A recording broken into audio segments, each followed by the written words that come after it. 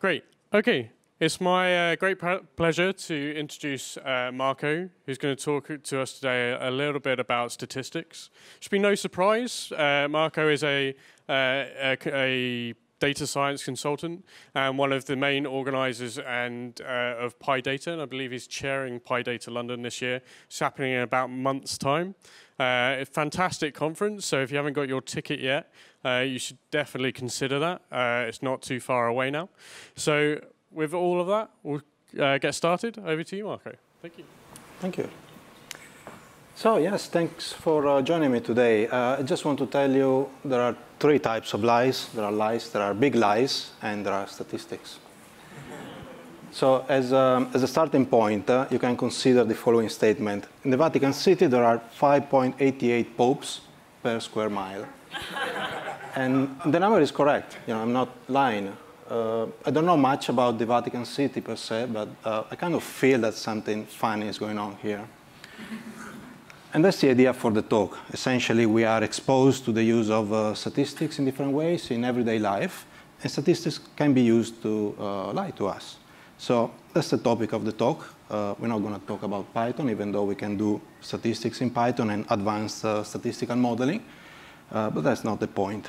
And the idea is that you, as the audience, simply want to be kind of a better citizen. You have an interest in statistics. You don't have to have any advanced kind of degree in a PhD in statistics or in math. So that's the idea for today. I'm going to start with correlation. So as a simple definition, correlation, if I give you a bit of an informal view first, it's already in the name. A couple of things that are happening together. So two things that are connected somehow. A bit more formally, correlation also gives you some sort of strength of the association between two variables. It's easier to think about linear correlation when you are first getting into it. So in linear correlation, the idea is that one variable is going up, the other variable is going up as well, and they kind of follow a line. That would be a positive correlation. Or if a variable is going up, the other goes down again linearly. For example, to give you something a bit more concrete, when the temperature goes up, we sell more ice cream. Makes sense? Nicer weather, more people are eating ice cream. Now, you can see between ice cream and temperature that there is a connection. Intuitively, it makes sense. But when you look at the bigger picture, at all other possible examples of correlation, you don't always have causation. You don't always have a cause and effect connection between two variables. So the phrase here, you will find it always referred to correlation does not imply causation.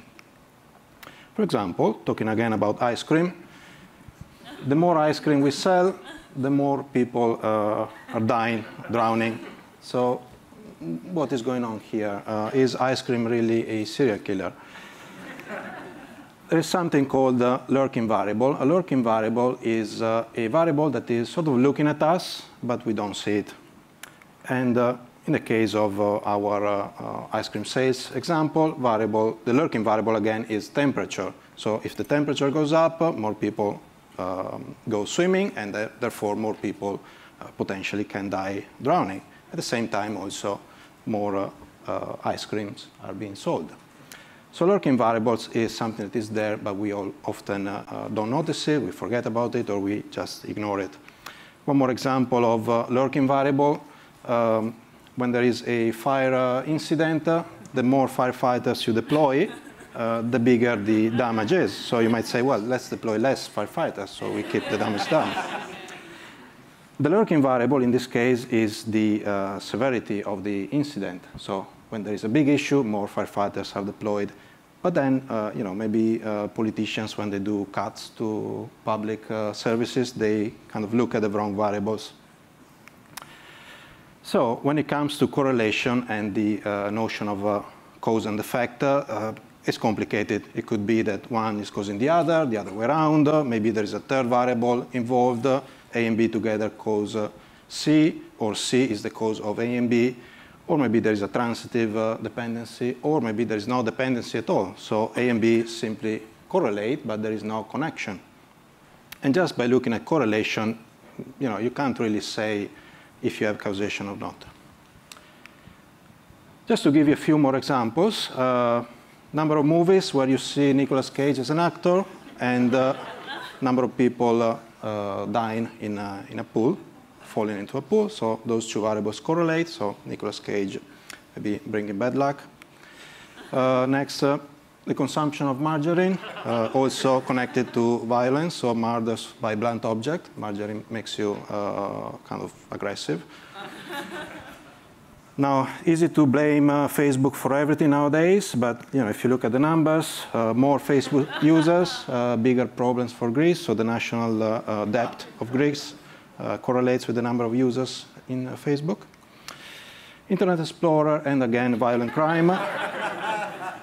There's a nice correlation here.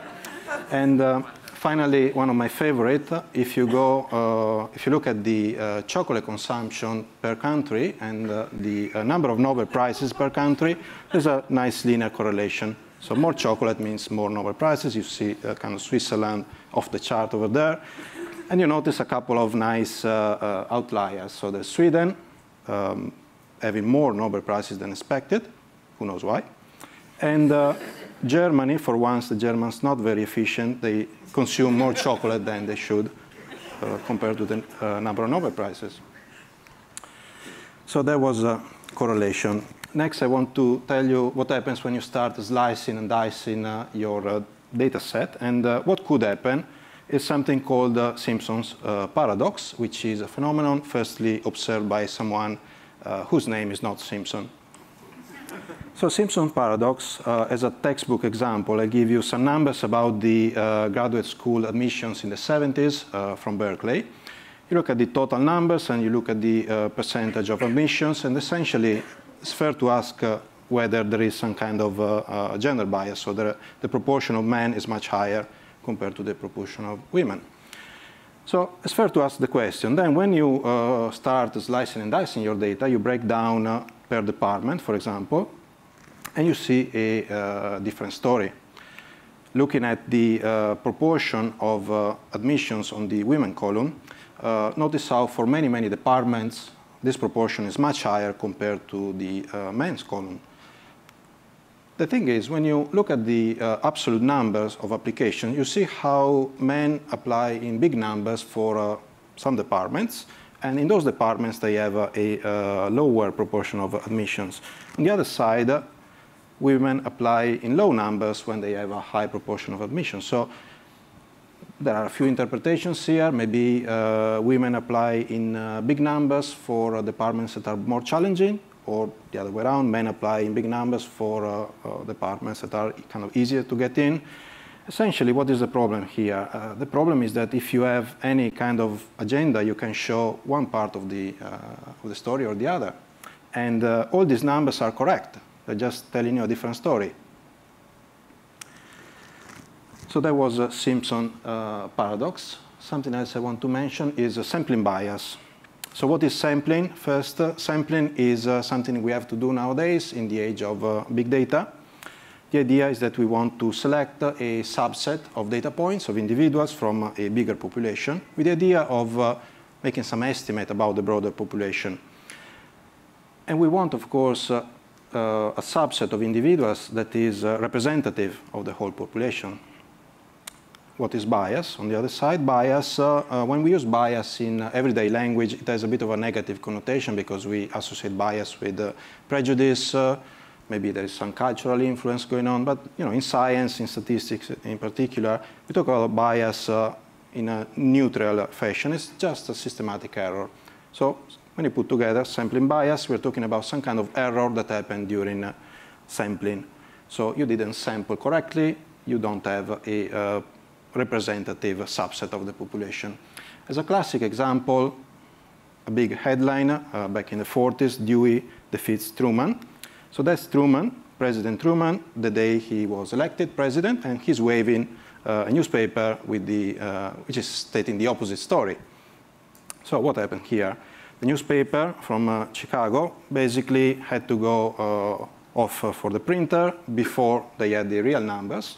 And they simply trusted some kind of a phone survey that happened in the previous few days. But keep in mind, this is 1948, so not everybody had a phone at home. And when you look at who can afford a phone, it's a specific subset of the population. So the people who picked up the phone to answer the phone survey, they were definitely not representative of the population in general. They were, kind of upper class, if you prefer, rich people at the time. And essentially, the survey was giving the completely wrong picture. And that's what happens when you don't sample you don't get a representative subset when you sample incorrectly. A particular case of sampling bias is also survivorship bias. Survivorship bias is what happens when you focus on the lottery winner and you forget about all the people who bought a lottery ticket without winning the lottery. So if you remember from the keynote this morning when Lucas mentioned, if I could do it, then you can do it as well. That's a classic kind of survivorship bias. So he went through explaining what happened, and he was very honest, saying, well, when you are successful, always it's by chance. And a couple of things could happen, and things can go in every sort of direction. But often when you read stories about, what do successful people have in common, that's, textbook survivorship bias. And if you look at successful people, if we, if you consider being a billionaire a variable that determines your success, all these successful people, let's say Bill Gates, Steve Jobs, Zuckerberg, and so on, are all college dropouts. So should you stop your studies? Should you quit college? The nice thing about survivorship bias is that it works in both directions. So I didn't drop out of college, and I didn't become a billionaire. So that's survivorship bias. Next topic, data visualization. Why is data visualization important? Maybe you heard already the phrase, a picture is worth 1,000 words. Essentially, the idea is that you can use pictures to better convey insights on your data. And often, data visualization as a discipline will give you insights that you don't have just by doing some analysis on your data. Often, we talk about summary statistics when we look at new data. Here we have a common example with 4 different data sets, and they all have the same summary statistics. So if you pull the average value for X and Y, if you look at the standard deviation, if you look at the linear correlation, if you look at a few summary statistics, they are all the same. But then in the moment you plot the data, you will see a very different story. So that's why data visualization is important. You get insights that you wouldn't have otherwise. And you can use data visualization for storytelling to convey kind of complex topics in a simplified fashion. For example, here there is a picture about how different parties kind of agree with some sort of core decision. And the picture is showing how the Democrats, is based in the US, how the Democrats have a much, much higher proportion of agreement. And that's fine. But for some reason, the y-axis starts from 50 rather than starting from 0. So if you visualize the correct chart, the story is very different. Yes, the Democrats have a tiny higher proportion compared to the other columns, but they're kind of in the same ballpark. So depending on how you want to convey the message, you can simply cheat and cut the y-axis. Again, from the US, an example that is related to gun violence, of course, big topic in the US. In 2005, in Florida, they introduced a law called the Stand Your Ground Law. And they show that how, as soon as the law is introduced, there is kind of a drop in the chart of gun deaths. Again, look at the y-axis. It goes from 1,000, and it goes up to 0. So if you fix it, on the right-hand side is the fixed version. Reality is literally upside down. Another example, this one is from the Italian public TV service, the equivalent of the BBC, if you want. They have run a survey. They are asking, is the government friends with the lobby? Of course, being friends with the lobby is bad. So if you don't like the answer, 44% becomes a tiny slice. Luckily, I don't pay TV license anymore in Italy. So yeah, when I was living there, I was thinking, well, we are kind of world champion at this, until I moved to the UK. So this is from a few elections ago, a few leaflets from a variety of parties. There is no big red bus with fake numbers on it. But look at the numbers. This is from the conservatives. They're telling a story about how you shouldn't vote for the others, blah, blah, blah. According to the graphic designer of the Tories, 42% is much smaller than 32%. So that's one way of looking at it. The next one is from the Lib Dems. They are kind of close seconds. They are, it's one of those messages, yeah, go out and vote because we are close second and we need your vote to catch up. But then when you look at the real chart, well, they are second, but not very close. And for completeness, one more. This one is from the Labour Party. And in the UK, there's always this story about it's a race between two horses because first past the post system. And they say, don't waste your vote on the third little guy. You have to vote for us. So it is a race of two horses, although they literally forgot the second horse. That was the Green Party in this particular constituency. So yeah, I tried to make it across different parties to either to upset everybody or to make everybody happy. Next, I want to talk about significance, statistical significance, so a slightly more technical topic. The issue with statistical significance is one of the most unfortunate terms in statistics because in everyday life, when we talk about something as a significant event, we also consider it important. In statistics, we don't really have this idea of something significant being important as well. So when we look at statistically significant results, essentially we are simply a little bit more sure that the results are reliable, that they are not by chance.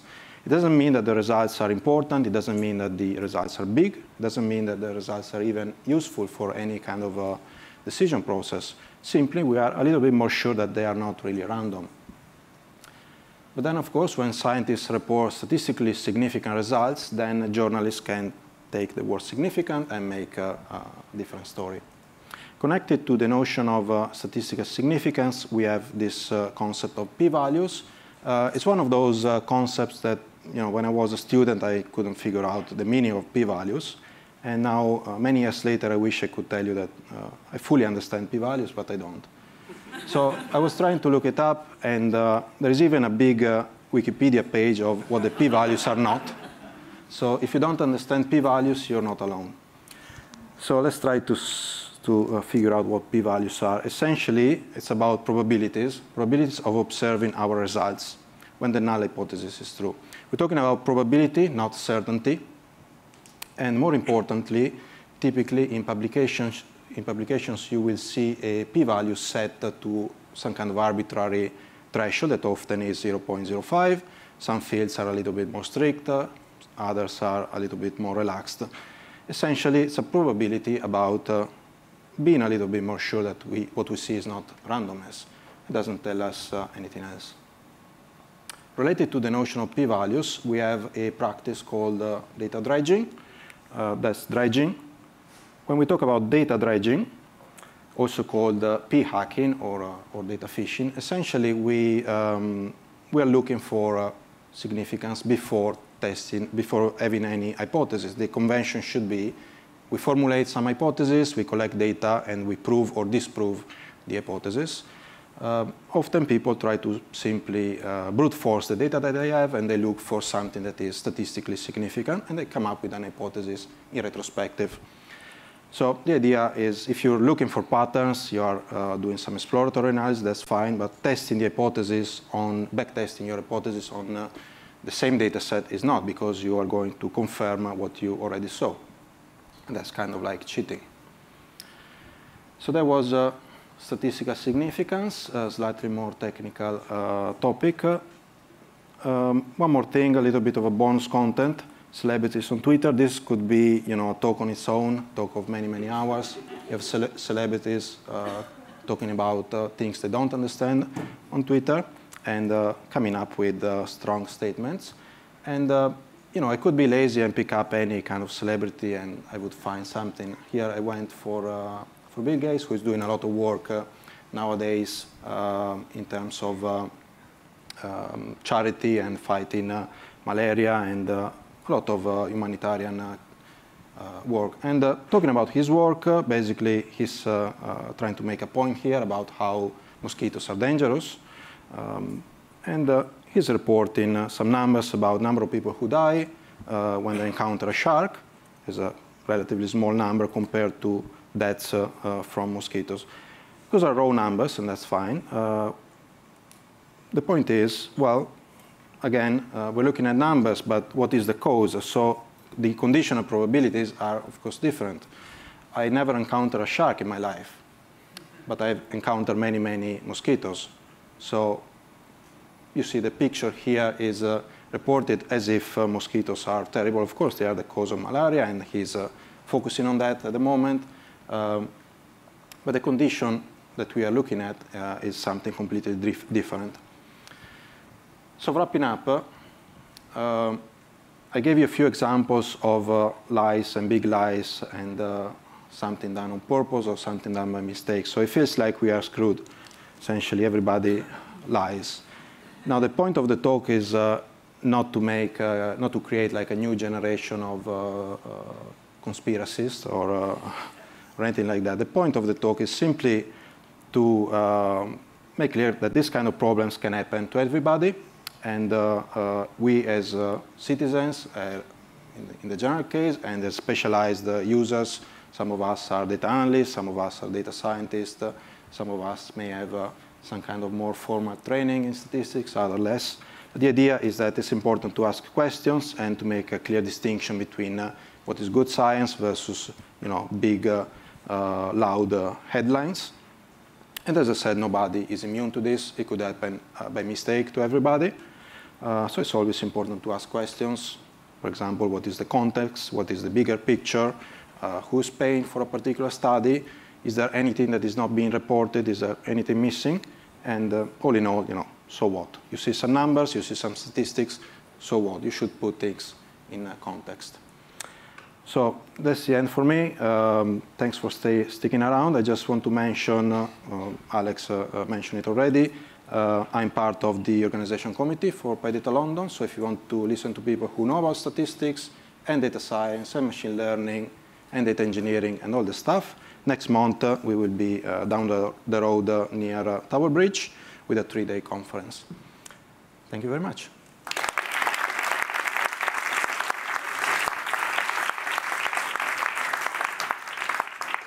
We have 2 minutes for questions. You're close.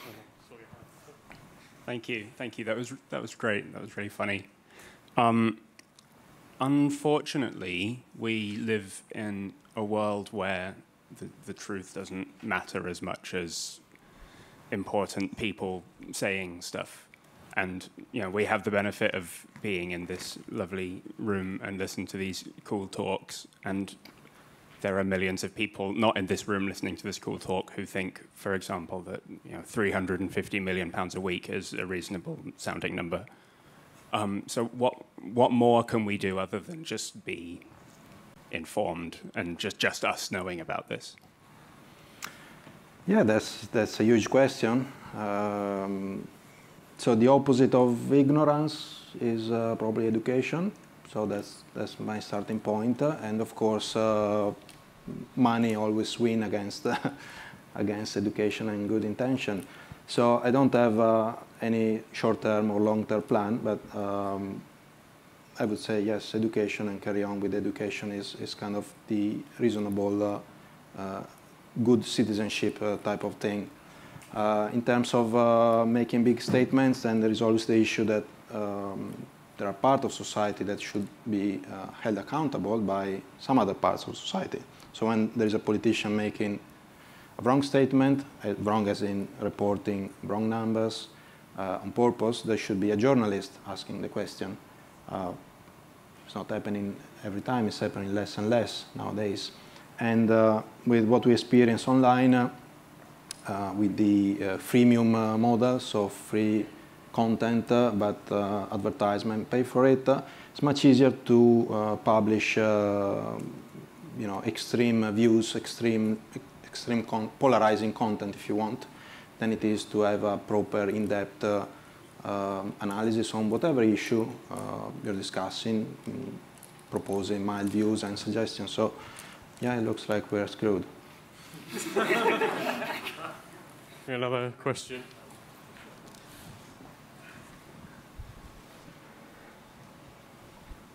How can I get better at lying with statistics?